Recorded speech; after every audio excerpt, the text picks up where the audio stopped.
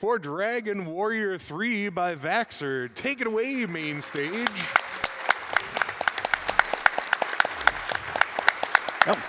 Hello there.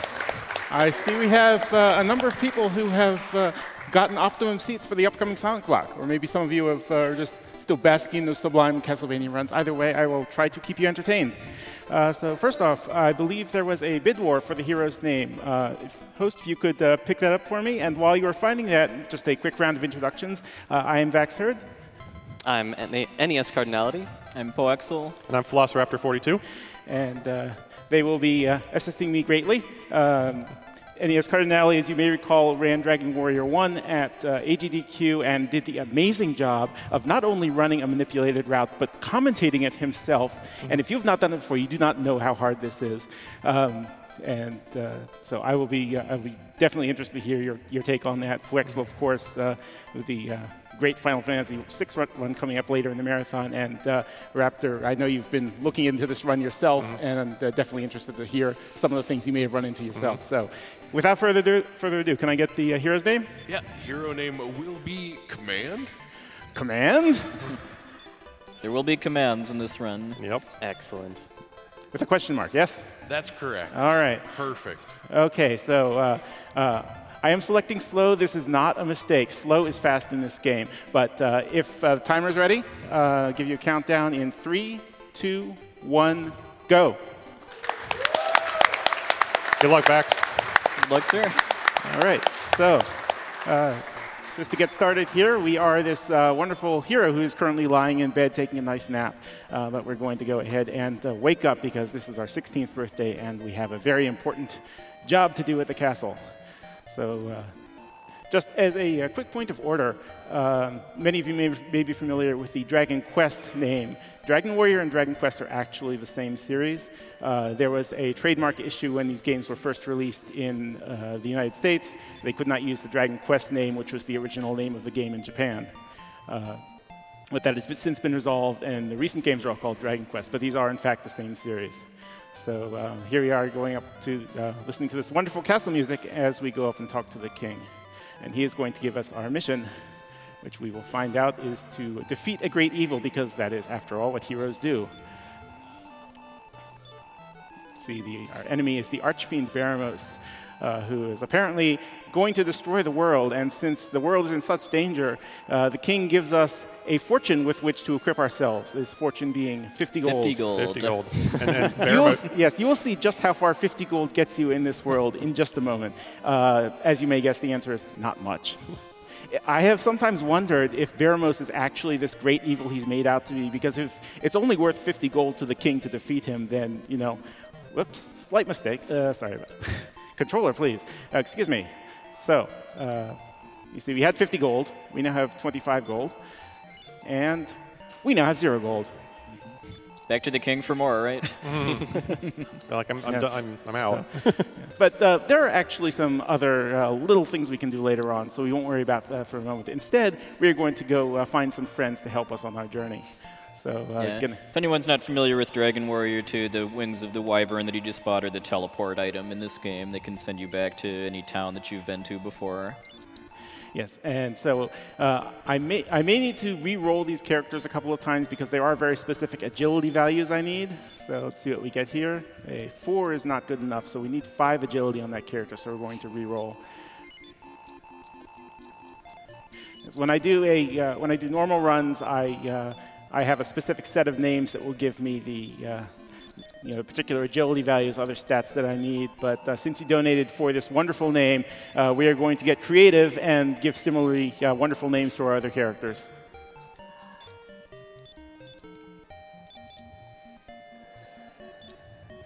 So here is we don't get a good agility, so we're gonna have to re-roll this one as well. Actually, host, if you have a donation, this might be a good time because this will take just a moment. Okay, I'll read this one since it's a bit of a throwback. Rodimus donated $50 and said they were so distracted by the Castlevania runs that I forgot to donate during them. Oh, no. Was the first Castlevania I dug into, and here I am 17 years later still playing them often. I've gotten so old. But thank you, Rodimus. Thank you very much for your donation. Wow, we are not getting this agility here.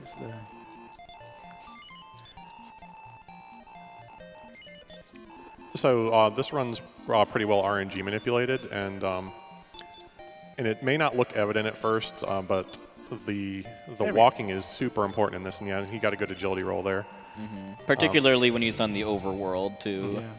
Yeah, so we'll be hoping that I do not make any more mistakes like I just did a moment ago, because at this point in the run, they are not that important. Later on, they will be much more of an issue. So we have our 3 characters, and we are now going to go out and take some of them with us. So this was actually a feature first introduced in Dragon Warrior 3, in which you can create your own party. So the game actually gives you 3 characters ahead of time. You can see them here, Ragnar, Elucidus, and Hiram in this case. And we are going to use 2 of those. And so you'll start with Ragnar, a soldier. The soldier class in this game is your typical attacker-type class. We also have Pilgrim, who is your healer, and Wizard, who is the attacking magic user.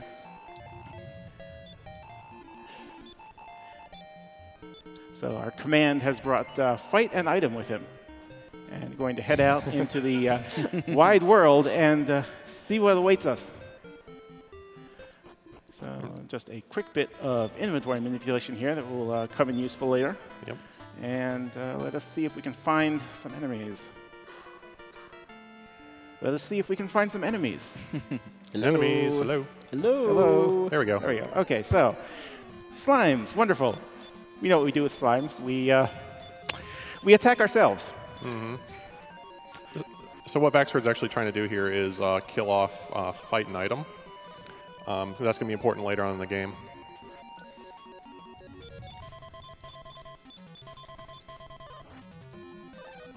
Yeah, because in addition to RNG manipulation, this run does also use some pretty major glitches, too. And this is kind of one of the first stages of setting up for a pretty game-breaking glitch he's going to be doing. Yeah, things will get even more interesting later, but for the moment we are going to take these 2 ghosts and store them at the Luisa's place, which is the party storage area. Yeah, so. Luisa is open to all, alive or not. Mm-hmm. Indeed. She takes ghosts, it's no big deal.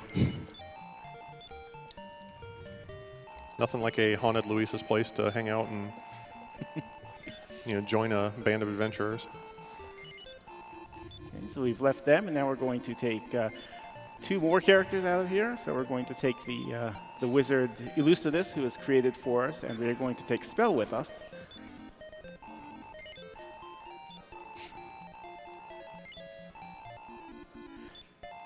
And then we're going to reset because I did not actually screw up, but there is a very clever thing we are going to do here.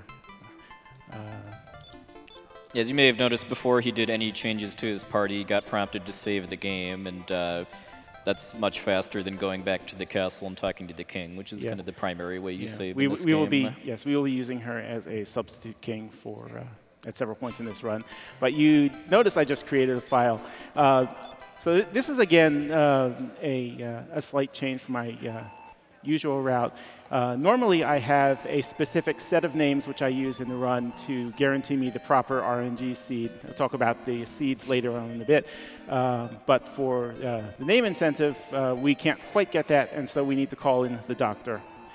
This is a separate file. We are going to be repeating a little bit of what you just saw, but this particular file is set up so that I can get a battle on the first step into the overworld, and that will tell me what my current RNG seed is.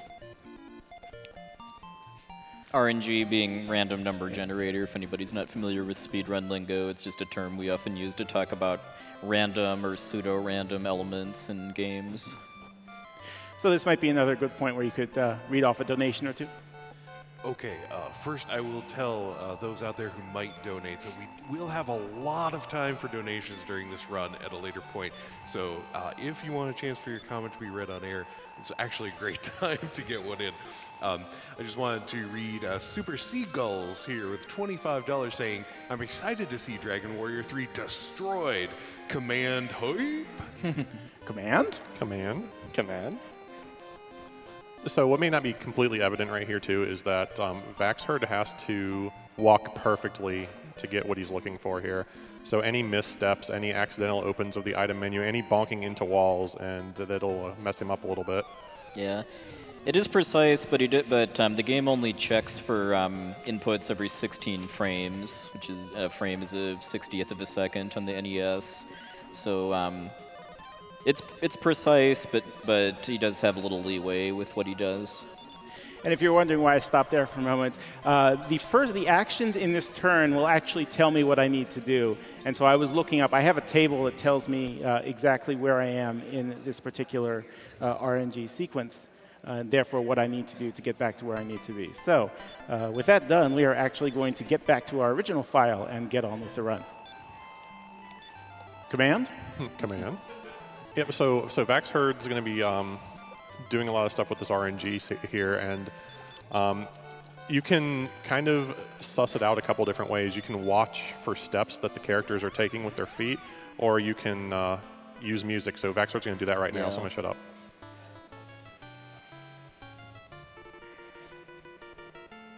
So just like that, I was able to use that music cue. It is actually interesting that you can just sit on the overworld to skip an encounter, which is what I was doing there. There is a location that you go to much later in the game called the Ghost Ship. Normally it is not, well, it is not unlocked until you get to a specific point in the plot. But in fact, it is always wandering on the overworld, randomly moving across the seas. And every time it moves, it uses up a bit of randomness. And talk a little bit later about what using up randomness means. It's a very specific part of this manipulation. But the end result is that you can just sit on the overworld and the RNG will move past the place where an encounter occurs, and we can just continue on our way. But kind of the flip side of that, though, is that that means that his movement needs to be very spot on when he's on the overworld, or else because he doesn't want that ghost ship to move more or advance the RNG more than he wants it to, or else that'll throw off his manipulation route. So nice, quiet jaunt through the tower. Yeah, there are allegedly monsters in this tower. I've heard those rumors as well, Yeah. but I have never seen any, so I think those are just rumors. So I picked up the Thieves' Key, which is going to allow us to unlock some doors here early. And then he's going to warp back to Eliahan, and he has to, too, otherwise, because he's kind of right on the verge of getting into another encounter based on the manipulation route. And with the state that the game's currently in, if he did get into an encounter at this point, it would actually soft lock the game, because due to a bug in how the game kind of assigns monsters to the encounter group, it would try to assign an infinite number of monsters at this point, and that would soft lock the game. Right, so he actually... that was a critical mistake, so I'm afraid we will have to redo that part. I apologize. So as we were discussing just a moment ago, this part of the run is very tightly manipulated. Unfortunately, if we open the menu and then close it, that still consumes one step of time. And at this point in the run, we have no steps that we can spare. Yeah, because in that town, there are randomly moving NPCs that call that RNG every step, basically. So so like you said, his route is very tight as far as all of the menu inputs.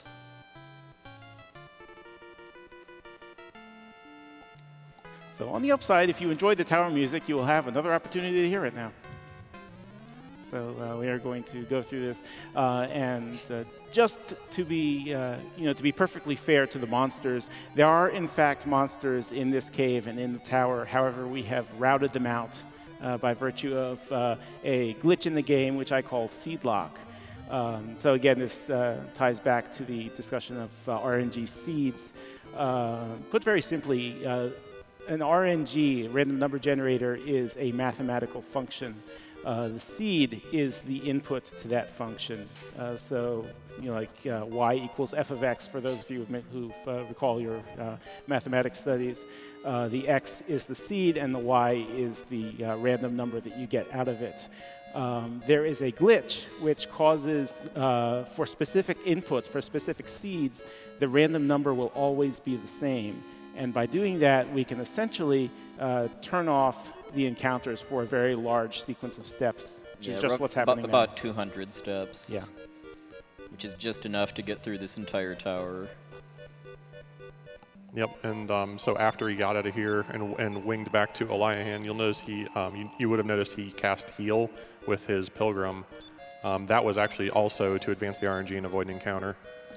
Yeah, in Dragon Warrior 1, you can always avoid encounters by waiting to advance the RNG, but because of some of these soft lock issues, sometimes you have to cast a spell to advance the RNG properly.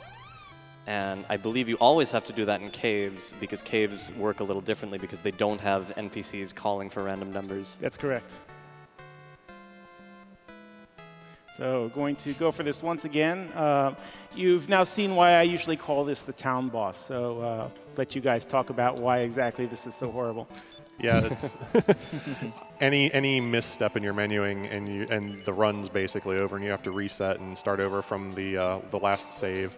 And so the tool shop here, we're going to be selling some stuff, the soldier's leather armor, the pilgrim's club, things like that. Yeah, these first two sales he's doing are actually as part of setup for the slime ending incentive that I'm hoping has been met by this point.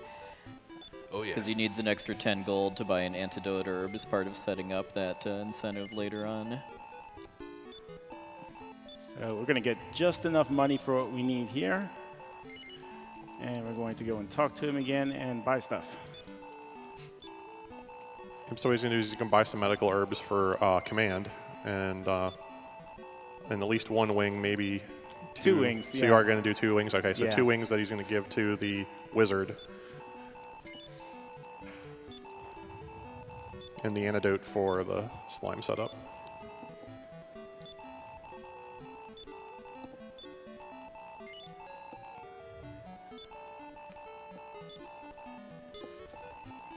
Okay, so step 1 is done. Now on to step 2, which is the scary fast-loading screen. Raptor, do you have any trouble with this guy? I haven't lately, but when I first started learning this, yes, because you're only going 1 step down and 1 step left, talking to this guy, then going 1 step right and up real quick. I have bonked into that wall so many times when I first started learning this, and that advances the RNG because of the people moving around in an unfavorable way, so you have to reset that too. So he's going to buy this leather helmet and give it to his pilgrim as part of the glitch later on. And now we're going to leave. We got through the time boss. All right. Thank you. It only took 2 tries. Second try easy every time. So going to head down here to a little cave. Yeah, this part's a little more relaxed, although once he actually gets going in the cave, he does have a pretty difficult encounter skip that will be quiet and let him hear an audio cue for. Yeah. But if you have a quick donation, you can probably get one in right now. Okay, Brian donated $25 and said, "Excellent move." Nice. Excellent, thank you. Okay, so you may have noticed we picked up a magic ball earlier. It's essentially a plot coupon we're going to consume right here. Rip eyeballs. I mean. So another thing you will have noticed is that in the last screen, he actually transferred the Wayfarer's clothes on the Pilgrim back to the Pilgrim. What it is just moved it to the bottom of his list because we want the leather helmet on top for the glitch. Yeah. So there's a lot of inventory manipulation because there are only certain points in the inventory that we can glitch. And there was a mention about an encounter skip, and that's coming up right here. So I'm going to be quiet and count steps.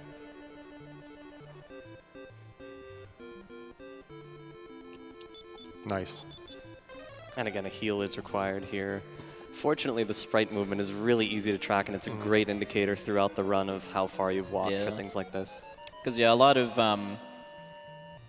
the similar skips like this that he's going to be doing in dungeon areas, or he can just use landmarks on the dungeon map in order to figure out where he needs to do it. But since he's in this kind of long, featureless hallway there, he either has to use the music or as a cue, or just count the steps, or the waving of the hero's sword or something like that. In that particular case, I actually started that using a music cue because I generally find music cues easier to go by. But in that case, the music cue actually does not work because the time it takes to load the map is not consistent. I'm not entirely sure why, but just from run to run, there's slight variation enough that relying on the music cue turned out not to be reliable, and so I'm just going by steps now. Yeah, and even then, counting those steps because the hero's feet are very light colored, and so is the floor of that dungeon. Yeah. You have to really kind of focus on it. And I've missed it a couple times too because of that. Yeah. So we're going to have one more encounter skip up here really quickly. Again, we're going to use, this time we're going to do 2 heals. So I should have 2 medical herbs in here I can use. And I need to count a few steps out, and then we'll get going again.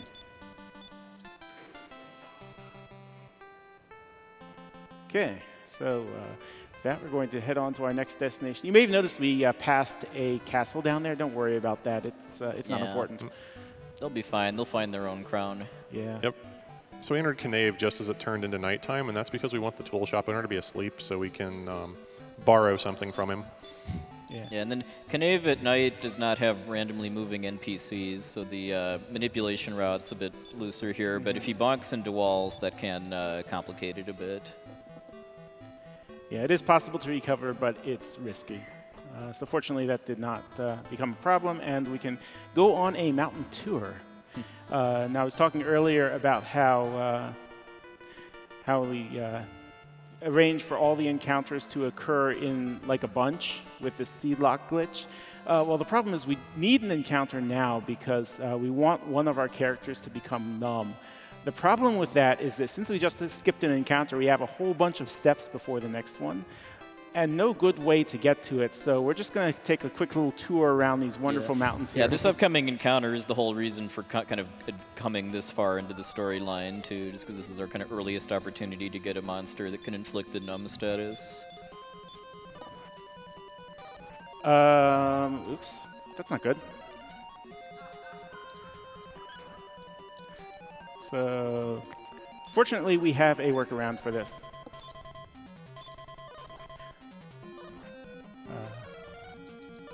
May involve us dying and restarting, but let's see.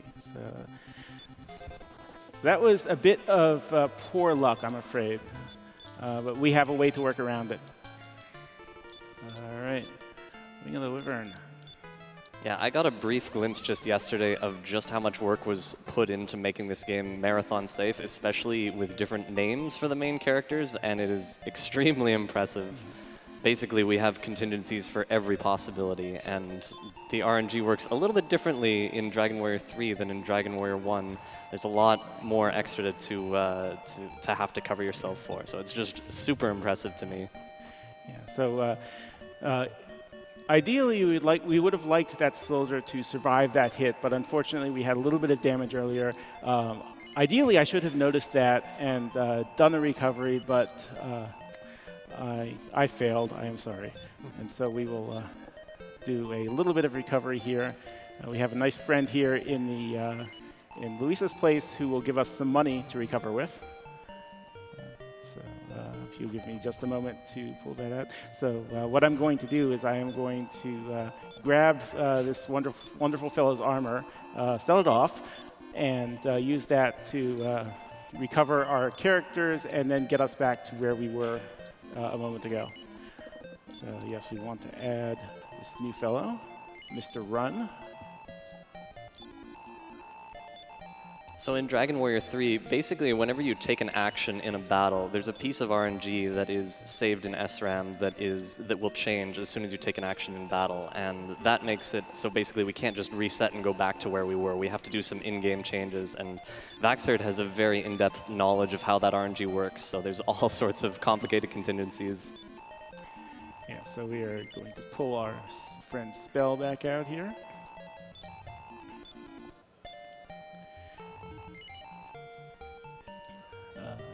So it's going to take just a minute. What I'm going to do next is sell this. I'm going to pick up, noticed I used up a couple of Wings of the Wyvern, so I will need to get those back. I will also need to revive my characters. So with all those, I need a bit of money. So take care of that. And I'm going to revive them, go back, and then if you recall, I called in the doctor earlier to adjust the RNG, so we're going to do that once more. So while I'm doing that, there's probably time for a couple of donations if you want to read some of those off. All right, Geister Carl donated $25 and said, I know 50 gold doesn't get you far in Dragon Warrior 3. Maybe these $25 help a little more? Well, thank you very much. Yes, they will. Random Effect with $50 says, Nice. "Hey, Vaxherd, good luck hey, on Random. the DW3 run. Your work on both this route and the TAS inspired me to run the category. And I want to say thank you to both you and PJ for all of your help. I'm ready for all that spam." Thank you, Random. Yeah, Random is another great guy who has picked up this run recently. And he's done a great job. I think he's down to about 48 minutes, Yeah, which he's is got a 48. really solid time. So thank you for your donation. So he does need a bit of extra money to revive these characters, but not that much, just because it's the fee for revival is based on the character's level, and these are all level 1 right now, so it's just 10 gold each. And interestingly, money is never a problem in a game where you can recruit new characters who are automatically wearing armor at the beginning of the game. Yeah. Yes, this is a very convenient feature. So we are going to go over here. Let's see, we should actually heal ourselves up. Spell, okay.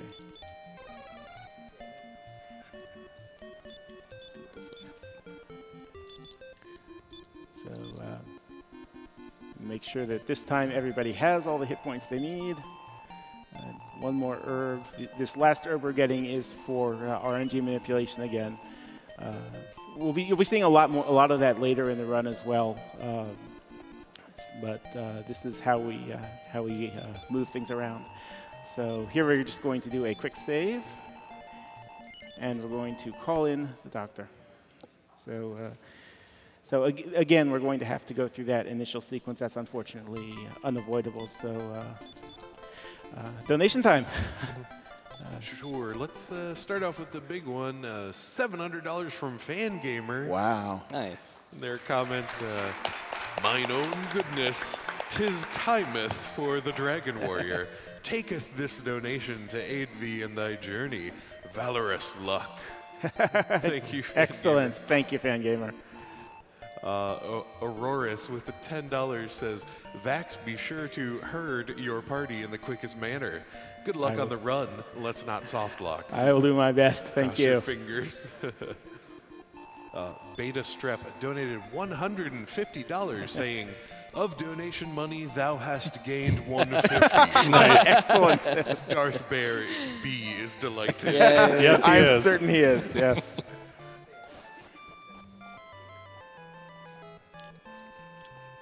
We have $50 from TW Roxas, who says, "Had to donate during Dragon Warrior 3. Best of luck to Vaxherd.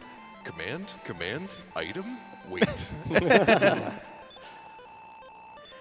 Okay, so we're just getting down out here. So again, this is going to be the same as you saw earlier. We're going to walk outside the town, going to get an encounter on the first step, and then I'll be looking at my chart again to see exactly what we need to do to get back to. Because what he's doing is he's resetting his battle seed basically in order to be able to kind of script out the encounters and the once he switches back to his actual speedrun file. Yeah, so we talked a moment ago about this bit of RNG state, which is stored in the save RAM, and that's what we're going to be adjusting now. So let's check my chart here. Okay. It's worth noting while he's doing this that while you have to be very precise with your movement on the overworld, whenever you're in battle or there is a menu open, like if you're moving around items or casting a spell using wings, you don't have to be very precise in your inputs because the RNG is essentially just waiting for you to act. And so, because like in battle, it doesn't change until you confirm the last character's action. Right. There we go. So let's see. And that's very fortunate when there's so much to go through. I can't stress that enough. There's so much data for making this marathon safe. And him changing the message speed on that E question mark file wasn't a misstep too. That was part of his setup. And, I do need to pull up my notes for this room because this is a mistake that I rarely make. So I sincerely apologize.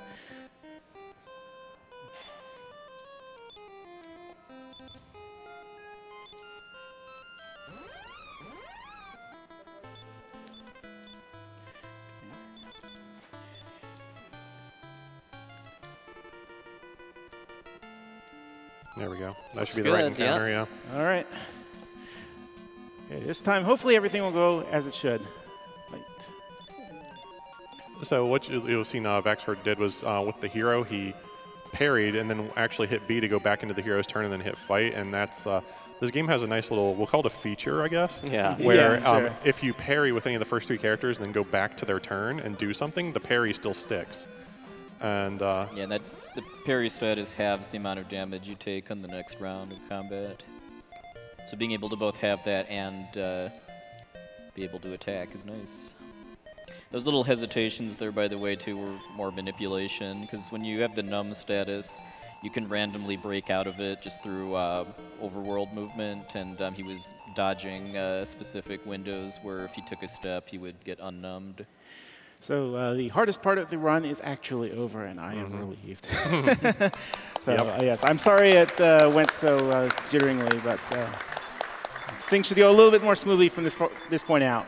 I am making a backup save here because for the next part of the run, which is where we actually do the fun glitching, there is a chance that we can glitch out a part of the game to make it uncompletable at all. And so just in case that happens, fairly rare, but I've had it happen before. That wing there is just to get out of the castle faster. Yeah, that's why I bought an extra wing. As I think Raptor was saying, I usually get only one, but having the extra one makes it that much faster to get back here to Luisa's. So here we're going to bring back our soldier, Mr. Ragnar. Yeah, who still has the numb status, because Yeah. that got preserved when he was left at Luisa's. Yeah, now we're going to leave our wizard Elucidus first. So that is going to leave Ragnar as the only living character in the party. Now, normally you would expect the game would not let you leave your last living character, but there is an interesting bug, so let's see what happens. spooky. Well, Ghost party. 2 spoopy, 5 me. so here we can bring back fight and item. If you recall at the very beginning, we turned them into ghosts as well. And we are going to have a ghost party. Ooh. Now this is going to confuse the heck out of this game, and it's going to be fun. Yeah, okay, so I'm going to come down here. I'm going to do one quick inventory manipulation here. And then we're going to walk out into the overworld and take a close listen to this music because we're going to change around reality a bit.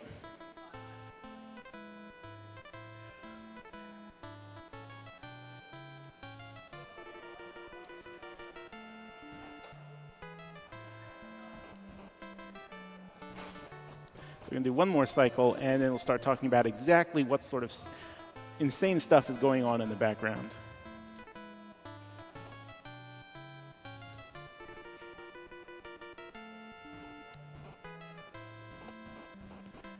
Okay, so one of you guys want to take stuff because I've got a bunch of menuing to do. Yep. So what vaxherd was doing there, he was using the music to determine when to walk, and so when he was taking the damage, because he's all ghost and they all have 0 hit points, the game doesn't really know what to do with the damage and just starts kind of slinging it down the code, and it kind of stops based on where he takes that step. Yeah, because he's kind of abusing code where the game checks if you're standing on a swamp tile in the overworld and should be taking damage, and it kind of normally counts how many living characters you have, but it can't really count up to 0 is the problem when you don't have any living characters, so it's kind of, it's exceeding the boundaries of where in the game's memory your character's party, your party members' data is stored, and then it's trying to subtract hit points from just other parts of memory, which is having some very special effects now.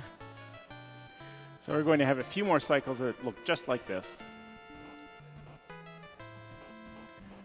And hopefully they all go that smoothly, but there is a chance. This is the one point in the game where RNG actually plays a material part. And so we're going to pray that that doesn't actually become an issue. Yeah, so notice he now has the rainbow drop, which is an endgame quest item. He has a black raven, which is a monster that's outside this castle. Yeah, you'll see what that does later. He has a red orb equipped, which is another quest item. Yes, it is most fascinating. So we're going to do another cycle here.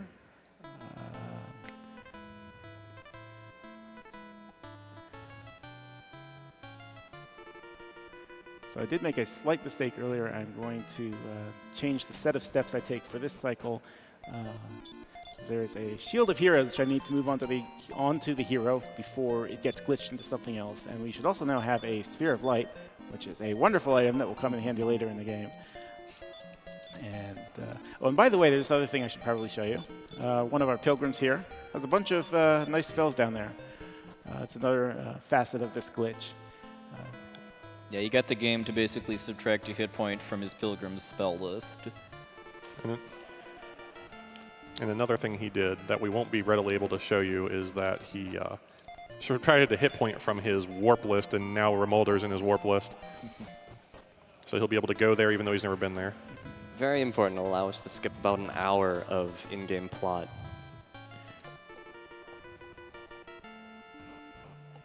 Oops. So this is one of the unfortunate things that can happen.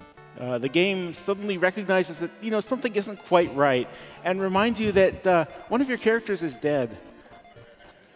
That's very kind of it, but unfortunately that is actually not something we need, so we're going to have to redo that one step. So you can now see that we have Armor of Radiance, basic drop. Okay. So we have a Sword of Kings. Unfortunately, we are probably going to lose that, and so we're going to have to take an extra cycle later on to get it out. So now we have our commands in the proper order, for those of you who may have been worried about the spell coming first. Do a little bit of dancing here again.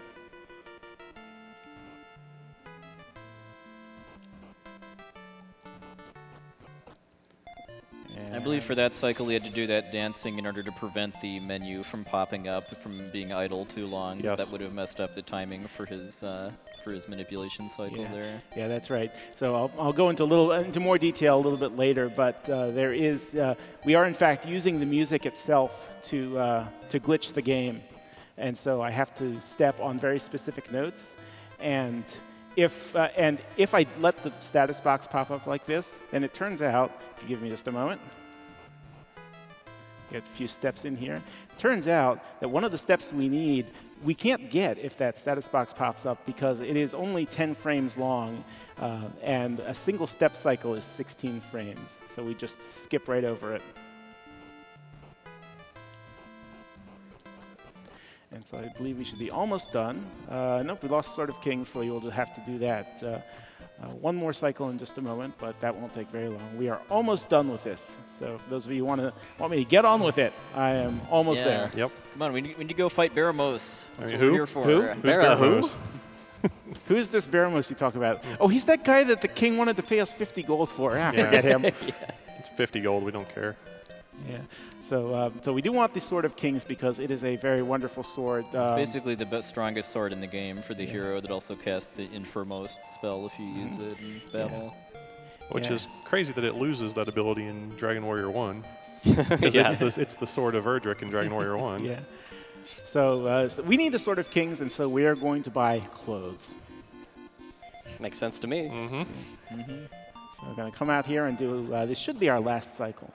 So just need to do 2 more steps to tweak that, and we will be ready to go. Yep, that should be it. And just like that. Just double check. We do, in fact, have a Sword of Kings there. So with that done, we do need a little bit more money. So if you recall, Black Raven is an enemy. So normally they are very vicious, not domesticated. There are rarely domesticated Black Ravens. And as you can see, they are very popular among the gentry. And so with our newfound fortune, we are going to go ahead and pick up some useful items. We're going to get a Wing of the Wyvern. A late-game town was mentioned earlier. We need to have a way to get there. And we're going to pick up some herbs because we always need herbs. Healing is great, right? Yes. Yep. So and we're going to be going on a humanitarian effort here in a little bit and use those herbs. Indeed. So we're going to need to pick up about 4 more of these, and then we're actually going to go ahead and revive our characters. And as the healer from Dragon Warrior 2 says, it's a very delicate operation. It may take a little while. And so since it will take a little while, why don't we see if we have any donations? We do indeed. Mint Kuro sent in $10 and said, have to donate for Dragon Warrior 3? It was always my favorite Dragon Warrior game growing up, and I have so many memories with it. All hail Loto and Erdrick. Also, praise the sun.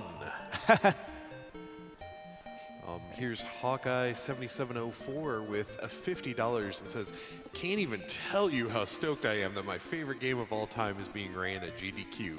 Enjoying all the Dragon Quest love we've seen this year. Good luck, vaxherd. Thus a legend was born. Yes, thank you very much. There is $25 from Anonymous, who says, I wanted to donate during my favorite RPG series. Shout out to Vax, NES Card, and the other runners of this series. Good luck!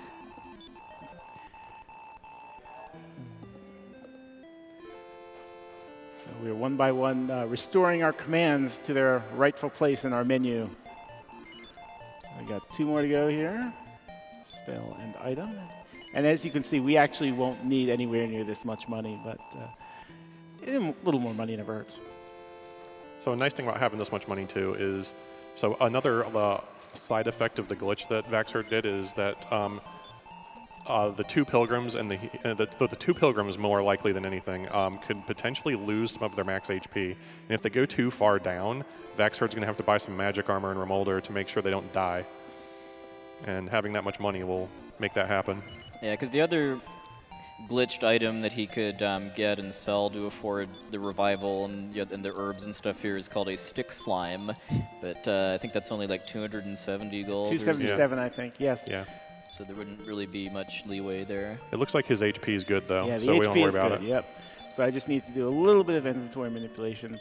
Unfortunately, this game is very verbose about moving things around, so this will take just a moment. But we do want the Sword of Kings at the top for the battles we're going to be doing later. So unfortunately, the only way to do that is just one by one move each of these items. And that's not really for battle. glitching or anything. That's just for convenience, so that it's at the top of his list when he wants to use it.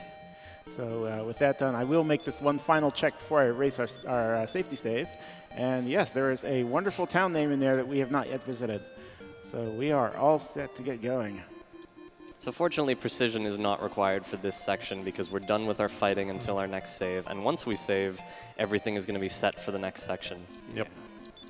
All right, so we're going to once again save here at Luisa's place. And another reset.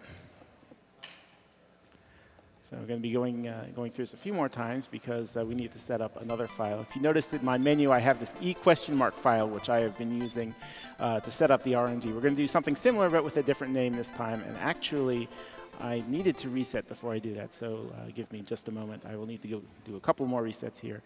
Fundamentally, what we're doing here, we talked earlier about the battle seed, which is stored in the save RAM and is shared between all the different files.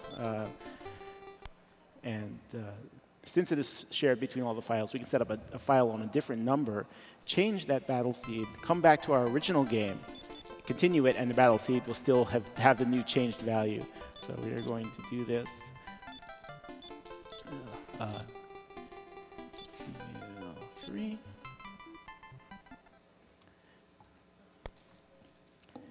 And with that, we should be ready to go on our quest for experience. Because you may have noticed we're still all at level 1, and even on the manipulated, glitched run, fighting a final boss at level 1 is not going to be very successful. And so we are going to go ahead and find ourselves some experience. First That's off, what all Dragon Quest is in the end, right? Grinding. yes, it is the grind. It's time to grind. Nice.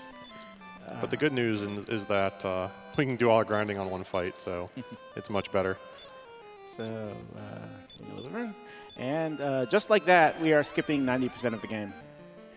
Here we are in the Dark World. And oops, that is not the correct battle, however. So we will need to try that once more. So what vaxherd's going to do is he's going to manipulate his way into an encounter with 3 metal babbles, and he's going to kill 2 of them, and then we'll have 1 run away, and he's going to get 26,800 experience, which is going to level the hero to 17 and the other 3 to 18. Yes. So yes, you now have an idea of what's coming up. So I'm going to begin 3. So one very sneaky thing about setting this up, now I was talking earlier about how these specific names set up specific RNG seeds.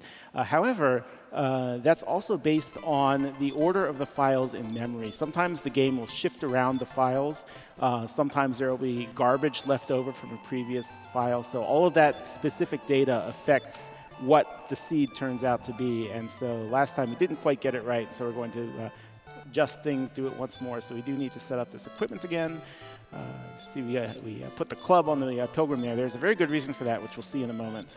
And once more, wing over to Rimildar. And this time, hopefully, we will get the battle that we desire. Yeah. It's Yeah, also it looks like we're good. worth pointing out that the ghost ship doesn't exist in Alfgard, so his timing for his movement doesn't need to be quite as precise. There we go. here. So, oh my goodness, metal babbles, and they are surprised. So we will fight, heal, fight, fight. And then How spell about is that going crit to for 10? The Poison Needle with its instant kill effect. We're actually going to run away because we're scared of all this experience, but we fail. And instead, we get 26,800 experience, which means we sit back and level. My level dear time. host, would you happen to have any donations for us? Absolutely. All right, well, they speed run the leveling. I'll try to speed run these comments. Ortega with $25 says, "My son Command, this is a donation from your father. Just please promise me that if you ever find me and I'm fighting a King Hydra, don't just stand there and watch." right. Well, So Ortega might be a bad father, but he's a bad son for watching. Mr. Popo donated $25 and said, "I've been looking forward to this Dragon Quest run. Old NES RPGs are some of the most fascinating speedruns, in my opinion." Dragon Karask donated $10 and said, "Dragon Quest / Warrior got me into gaming as a teen, and I've played most of them. I love seeing them get destroyed utterly. Loved the Dragon Warrior run last year and love the one this year." Here's $25 from Cakestina, who says, "I grew up loving the Dragon Quest / Warrior franchise, and I always get so excited seeing the runs during any of the GDQs. Thank you for running these games for a great cause." And Command? thank you for all of the donations. So just to go back a little bit about all of the strange stuff that has been going on. We talked a little bit earlier about the seed lock. What this accomplishes for us, aside from just being able to skip encounters, it also lets us work out exactly what's going to happen in a battle. Because what happens in the end with the seed lock is the random numbers turn into a simple counter that goes up from 0 to 255 over and over. One way to think about it is if you think of an RNG, a random number generator, as a deck of cards.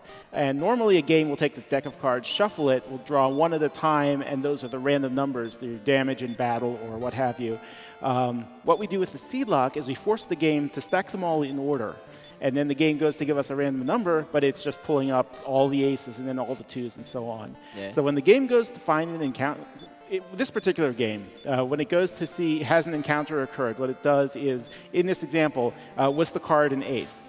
So normally, the aces could be anywhere in the deck. You never know when you're going to get an encounter. But with the seed lock, we know all the aces are at the top. And so we arrange to skip those 4, and then we know that for the rest of the deck, we can walk freely. So that's kind of another way to look at this.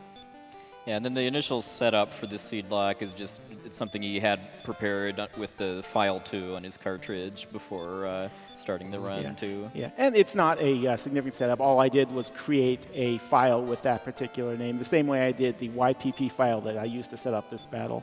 The way you set the seed in this game, the very first seed that the game uses, is by the what's called the checksum. It's the way a game determines whether a file is corrupt or not. If you may have taken an old NES or Super Nintendo cartridge, plugged it in, and it said, "Oops, your data is corrupt because the battery died." That's how it figures that out. And this checksum, it's a number in the game's memory, controls that initial seed. So by setting a specific name, that will give us a specific seed, which we can then use to manipulate our own game. And I believe all of these stat gains from the level ups are affected by the seed lock too, so that's putting all of his stats in a known state as far as the upcoming fights. Yeah, this particular one we are not using seed lock, we are using the different seed that specifically loaded this battle, which is actually a good thing, because when we are using seed lock, and you'll see this actually later because we will get a few more levels in the final dungeon, when we're using seed lock, all of the basic stats, strength, agility, vitality, all of these will only go up at most 1 point per level. They'll either be 0 or 1.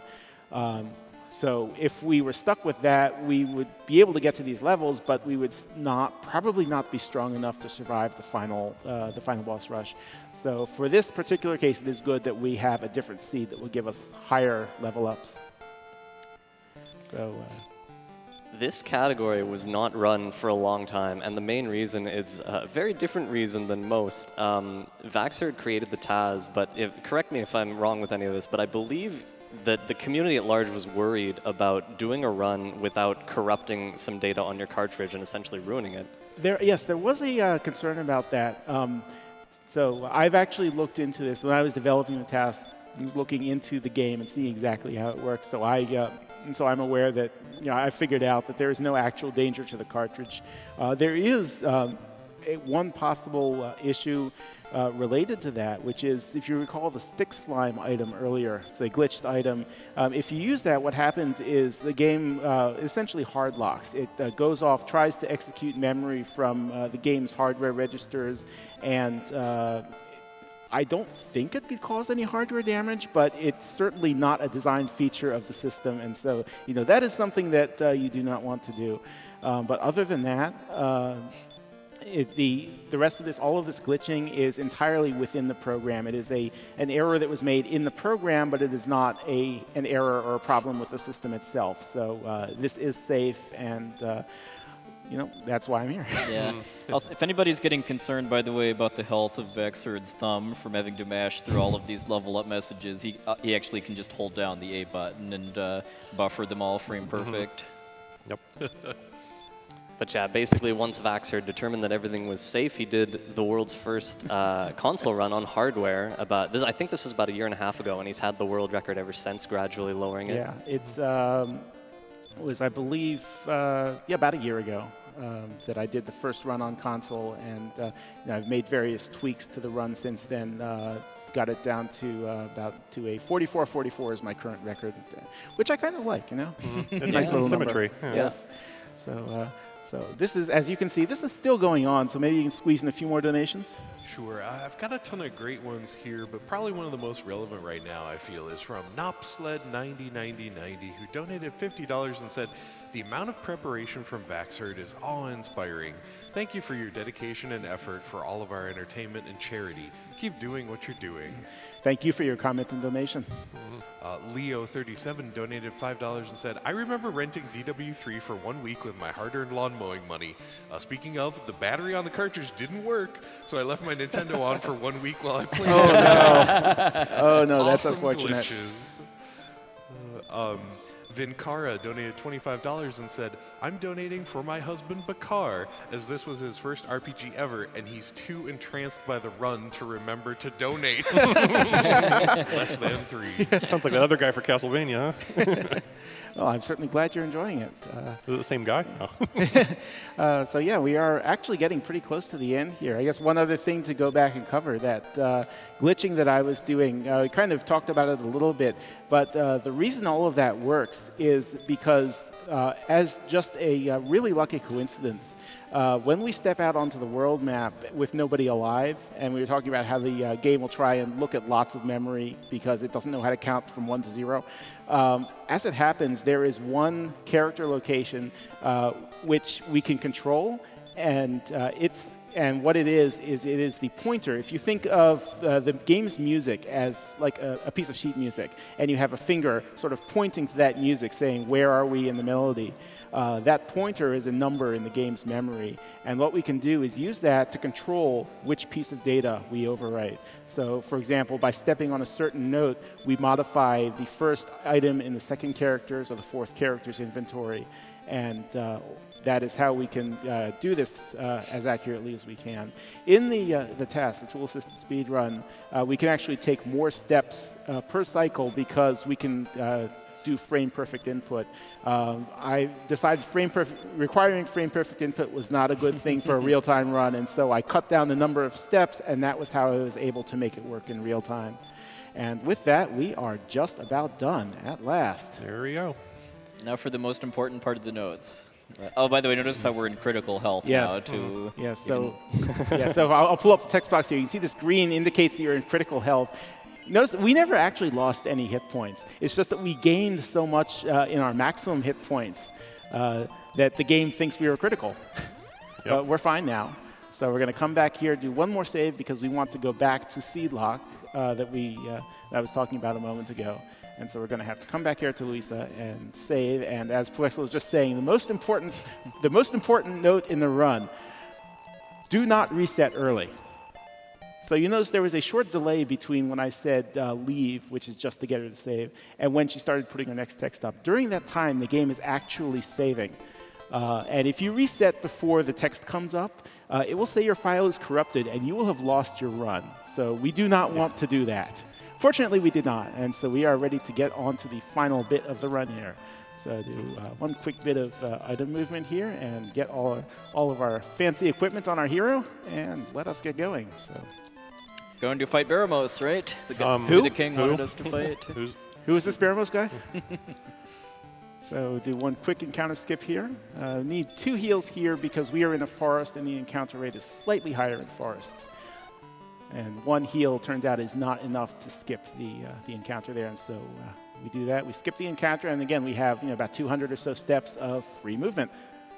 So you will be seeing a little bit more in the way of using heals, or a little bit in terms of number of heals, because going forward we need to not only skip encounters, we also need to set the RNG to very specific locations, very specific values. Another one of the items that he glitched into his inventory was a wizard's ring, which is it's normally an MP restoration. Well, it is an MP restoration item. But when he uses it, it has a chance to randomly break. I mean, it's not going to break because of his manipulation, but the game checking to see if it's supposed to break or not changes the RNG in a different way from a heal spell, so that gives them kind of extra flexibility with how to set up the manipulation route. This final section of the game, we've done a lot of setup up to this point, and now finally we're doing a large section that sort of looks more like, a general RNG manipulation section. It works a little bit differently than in Dragon Warrior 1, but essentially the meat of it is we still get to skip all our random encounters, and we have to manipulate our way carefully through some forced encounters. The first of which are coming up in this room here. So I'm going to, I did 2 heals you saw earlier, and I'm doing 3 uses of the Wizard's Ring here, and then I'm going to do 7 more heals. And again, this is to set up a very specific RNG value when the battle starts, because we need to not just skip encounters, we need to control what happens in the encounters that we do get, which is the boss battles. So that is 4. And the convenient thing here is I can just look at how many MP I have left to see how many heals I've used. So this is going to be number 7. And now we can go ahead and open that door. And it closes behind us. Oh no, what are we going to do? I'm just going to walk to the right a little bit and then walk to the left a little bit. And oh Lord, look at that. We are the guards of the chamber. You will have to defeat us first. Well, and that's important. Yeah. Well, as it happens, we have a spell called Defeat, and it works. Yep. We have thus defeated the Granite Titans, but wait, there's more. Literally. More Granite Titans. So you see there are 3 sets of pairs of statues in this room. You have to defeat all 3 pairs consecutively. And through RNG manipulation, we can make sure that defeat spell works every time. And their command is going to gain is level 18. And you can see how we're getting just the 1-1-1-1-1 there, and that is the effect of the seed lock. You'll see that at the very end of the game, too, after the final boss is defeated, a little nice effect of that. Yeah. So here he's healing twice and using the ring twice to set his RNG where he wants it.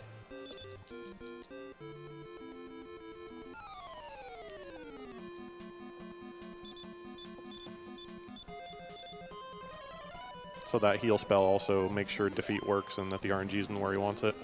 And here, all the rest of our party's going to gain level 19. So we're actually all going to be 20 by the time we hit Zoma, which is going to be what we need. Yeah, well, it would probably not be recommended for a vanilla run. You probably want to be closer to 40. Yeah, the mid-30s at least. Yeah, but we have the power of math on our side, so we are going to go ahead with what we've got. So with that, we've got our 3 sets of Granite Titans down. We very conveniently just learned the spell Step Guard, so we're going to go ahead and use that. Walk on this wonderful barrier damage tile stuff, and we are going to look around and gosh, a stairway. So next we have this wonderful D-pad maze here.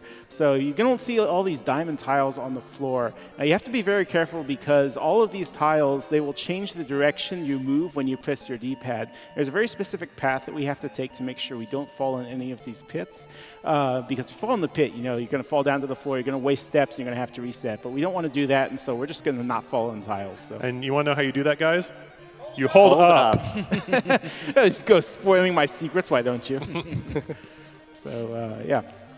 So that is done, and we now come down here, and we're going to do another encounter skip and manipulation. So this is going to be 6 heals and 2 wizard rings.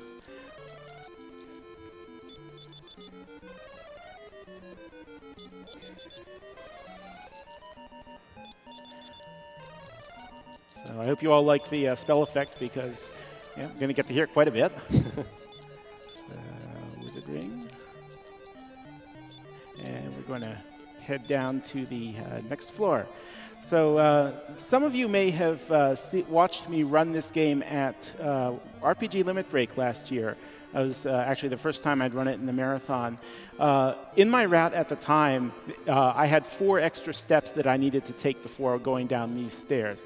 I did not take them, and very bad things happened afterwards. However, in a wonderful coincidence, I discovered that I do not, in fact, need to take those steps there, and so I have now moved them down to this floor. And I will be taking them right up here. We are going to walk up here. We're going to go 1, 2, 3, 4, and we're going to head across this bridge. And we are going to discover... There's our man Ortega. Our hero fighting a monster alone. Poor guy has been trapped down at the bottom of this volcano for who knows how long, fighting Ortega. Still going on, still going on. But spoilers, he's not going to last very long. So yeah, so the RNG guarantees that Ortega loses in 2 turns. So that's pretty quick. Mm-hmm. It's an interesting fact to note, by the way, that Ortega dies here, and we're going to get a little message from him, his dying words to his son, who he does not realize is right here. Poor guy. But as it happens, when the programmers designed this, they actually put in a case, a message for what would happen if Ortega won. It will say Ortega used up the last of his strength and passed away, or things of that nature. What? What? No treasure for you. Sage's Stone. What's Sage's Stone? I don't need Sage's Stone. I've got math. But yes, the programmers put in a special message for that. But as it turns out, it is impossible for Ortega to win that battle. Mathematically impossible. I actually wrote a simulator to test that out because I was curious. There are about 268 million possibilities for the game state when you enter that battle. Every single case, Ortega loses.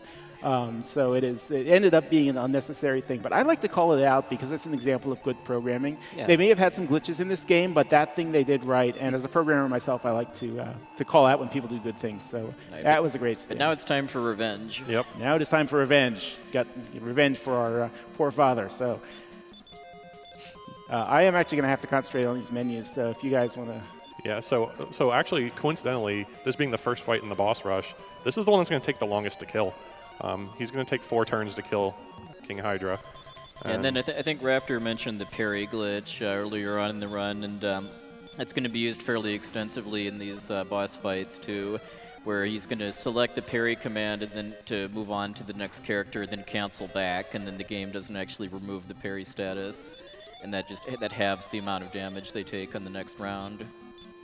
And so here, he queued up with Spell, he queued up Revive because he knew Fight was going to die. And since Spell went first, Fight still gets his Infermost off there.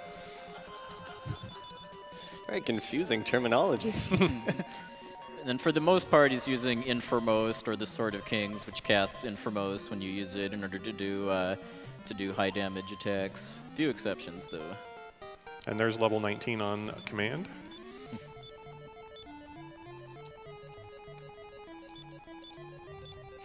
And so here he's going to use or give the Wizard Ring over and start using it on his other characters. Yep, so it's important there that he picked Transfer and not Discard, too, because this game doesn't actually have any confirmation text to throw away items. Yes, and every now and then it will, when you press something on the D-pad, it will double input, and bad things can happen. Fortunately, I have never had that happen, and it has not happened here. So You know where that actually happens to me a lot, and it's annoying, is the A button.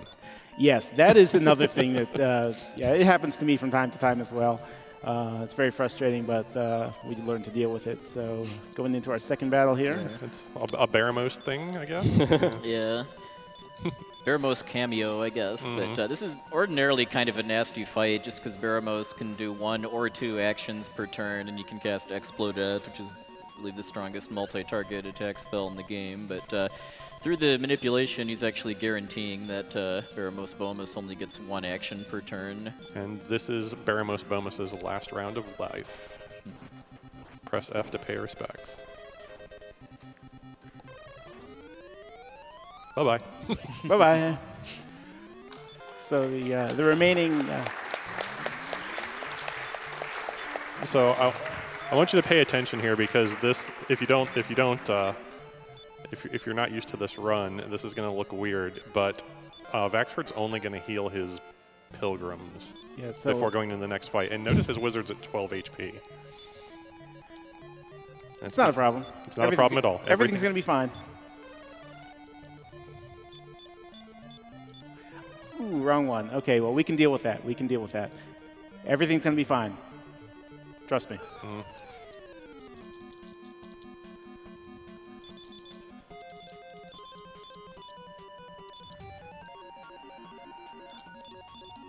Yep, so here what's going on is that surround spell is going to ensure that old zombie Baramos here doesn't actually do any damage, like that. Yeah, because surround just lowers the accuracy pretty substantially of the affected character or monster. He's going to miss again, and then here's turn 3 where we salute our boy Baramos Gonis and wish him a happy afterlife. Do undead creatures have an afterlife? Or is it an after death? Afterlife. Yeah. And here's where level 20 happens for command, and we'll have our final levels for a Zoma fight. And command being level 20 is pretty essential, as we're going to see in a minute. Yeah. So you noticed I should have healed fight and spell in the last battle. I didn't. However, we can actually work around that problem. How are we going to do this? You know, here's what we're going to do. We're going to give you a little preview of what's coming up. Heal more item. 1, 2. Heal more command. And then you may have noticed we had this interesting item called the Staff of Change in our inventory. We're going to use that real quick. And look, we all turned into sages. That's right. So here's Zoma. And oh, this music is so good. This is It's amazing. And what you're going to see here is what has become a very commonplace way of dealing with certain enemies in RPGs, but I believe this was the first, at the very least, North American released RPG to employ it, so I think that's pretty neat. And see, the hero has 1 HP left, so so does spell. And so that's why these levels were pretty essential. And we're going to go through with our humanitarian effort here and give Baramos the healing, or not Baramos, but Zoma the healing he needs. Yep. The herbs have a widely fluctuating range of damage, but of course we've manipulated our RNG to ensure that we do all the values that are high enough to defeat him with over 1,000 HP. Yeah, I mean, healing item. Oh, by the way, this is a debuff attack that does nothing if we don't because have buffs. we don't have any buffs up. We don't need them. And there he goes. Press F, pay respects.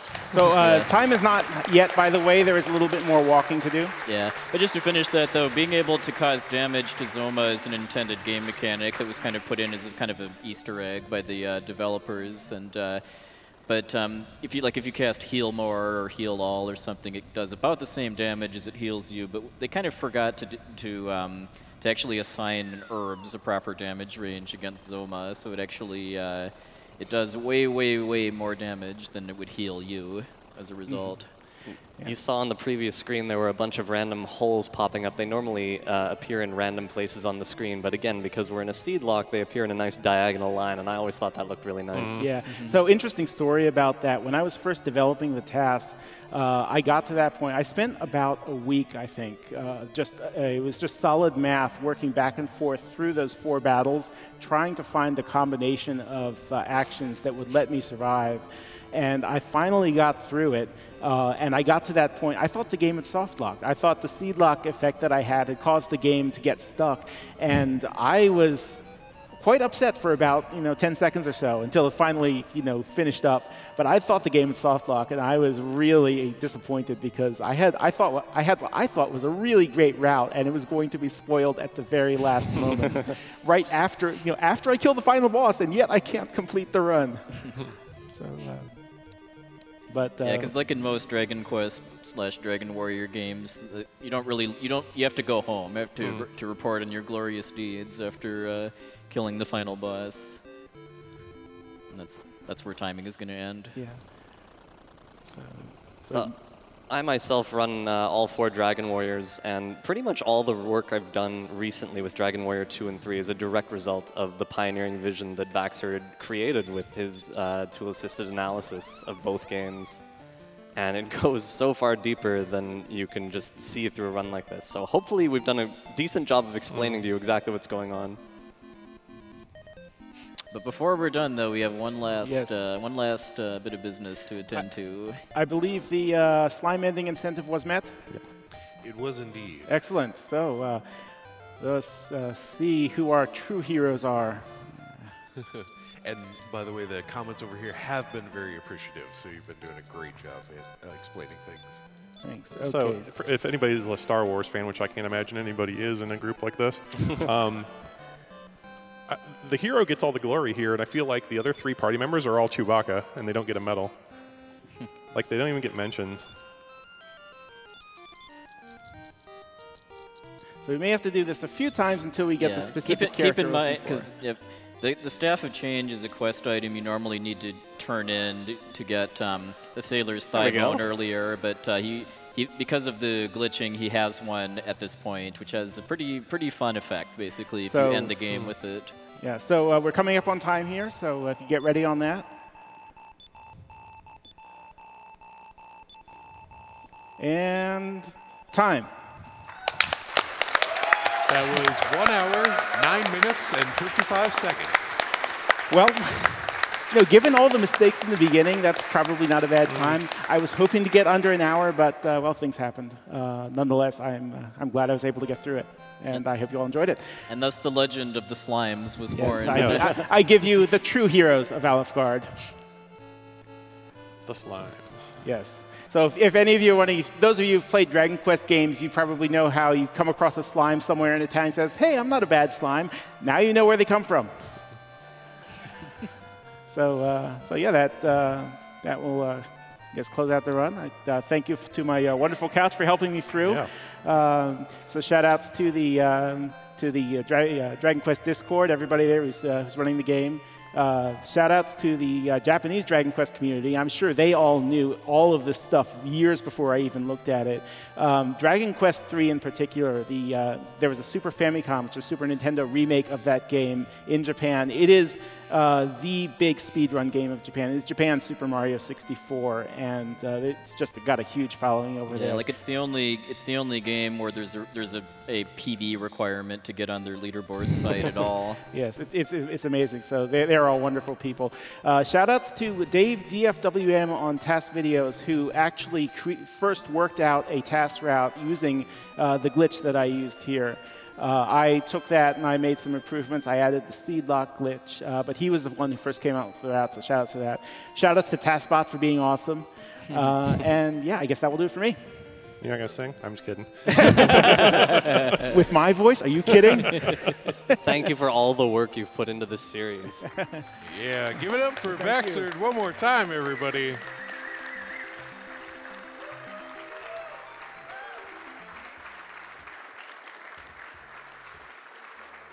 Let me blast through some of these complimentary donations here. Anonymous with $5 saying, vaxherd is to Dragon Warrior as Neo is to the Matrix. This run is a miracle to behold.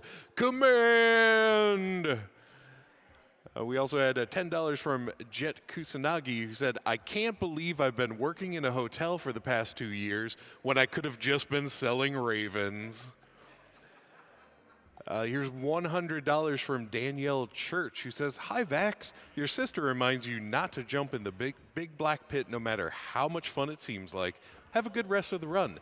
Donation runner's choice, and now back to that level spam.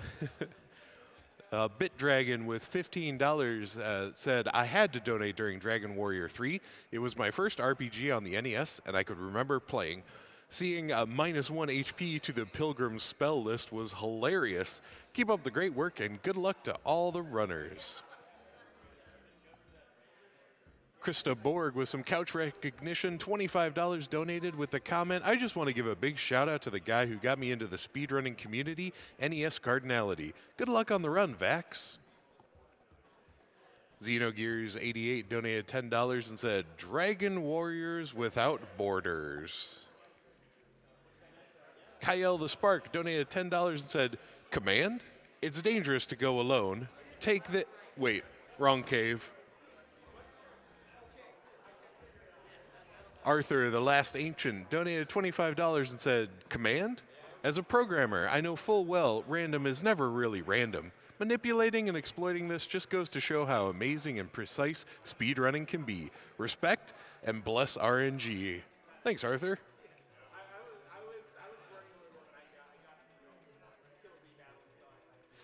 The King donated $50 and said, "Here's $50. Save the kingdom or whatever. Just get out of my throne room." All right, and up next on Summer Games Done Quick 2018, we'll be having a lot of Sonic action for you, beginning with Sonic Adventure DX Director's Cut. I've been Prolix, but my time on the microphone here with you is about over. I'll be handing it over to the wonderful and talented Liz Starr next. We'll be taking a short commercial break, and I'll catch you guys either late Thursday or maybe on Friday or Saturday. Till then, take care, enjoy the speed runs, and we'll talk with y'all later. Have a good one.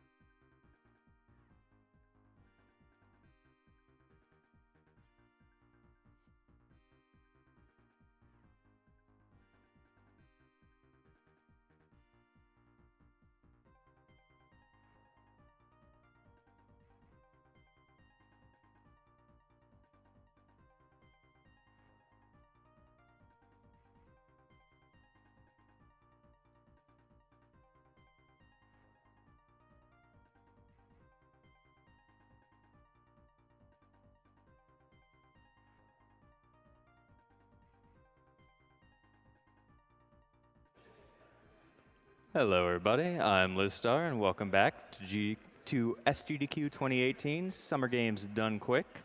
We're coming up here on Sonic Block. Hope we're not too slow, because we're going to go faster, faster, faster, faster, faster. Let me just go ahead and let you know what we're doing here. We're gathering money for Doctors Without Borders.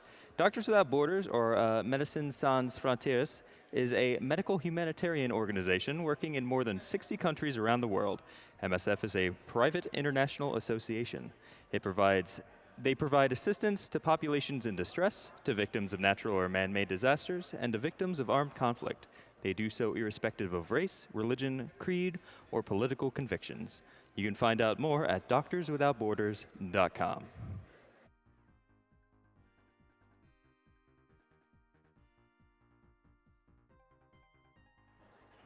We got $15 from Max Ziabdis. I apologize. Hey, GDQ, longtime watcher, second-time donator. I love the Castlevania block, and I'm donating during the endless level up part of Dragon Warrior 3. I'm so excited for Sonic Block, my favorite run every year, and for countless other great games, including my new favorite, Celeste. Best of luck to all the runners, and save the animals.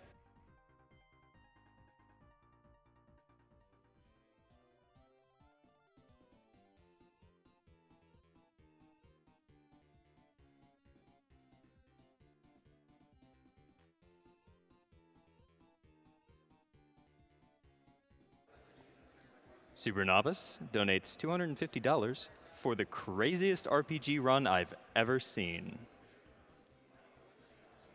Daimon donates $150. Was planning on donating later in the marathon, but this DW3 run is just too good to pass up on. Awesome work by Runner and Couch. Thanks, dudes.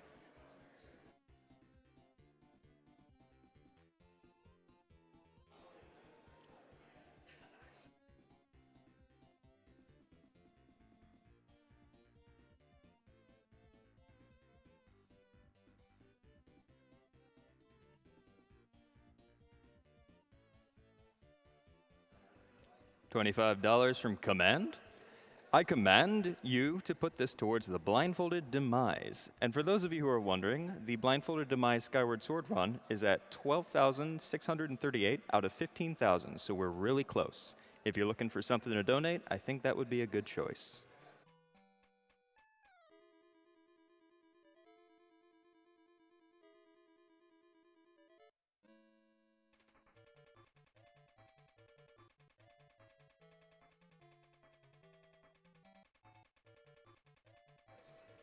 Nabi Says Listen donates $10. Hey, listen!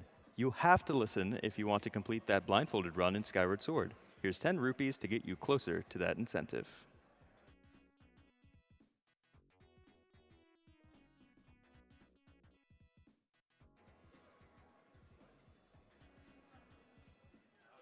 $15 from Plastic Stomach. I'll have to miss the Sonic block because of work, but I hope the runners go fast anyway.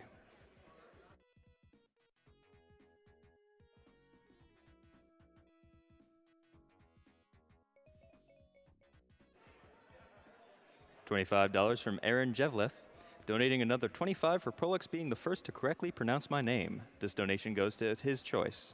And I did not hear him pronounce your name, so I apologize.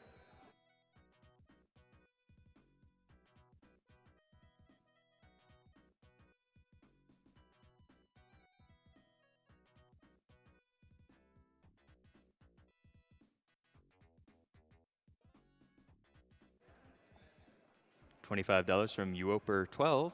Great DQ3 run. Now it's time to escape from the city.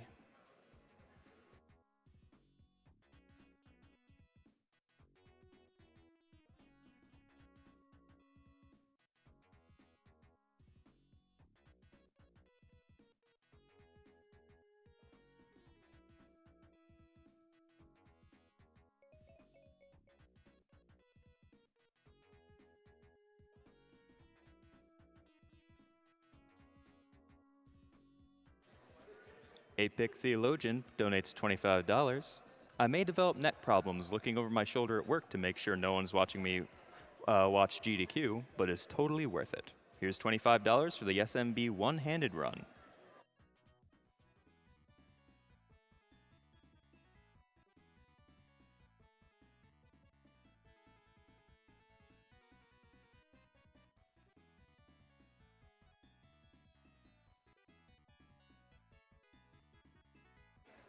$100 from Innate337. Said I'm missing SGDQ at work right now, but still donate to support. Kill the animals.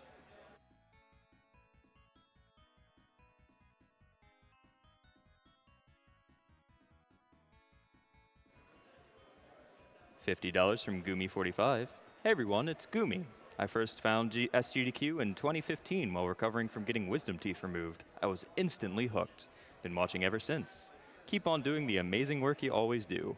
Also, shout out to my good friend Lauren, who's been putting up with my horrible Sonic-based jokes for the past 4 years. You're the best, buddy.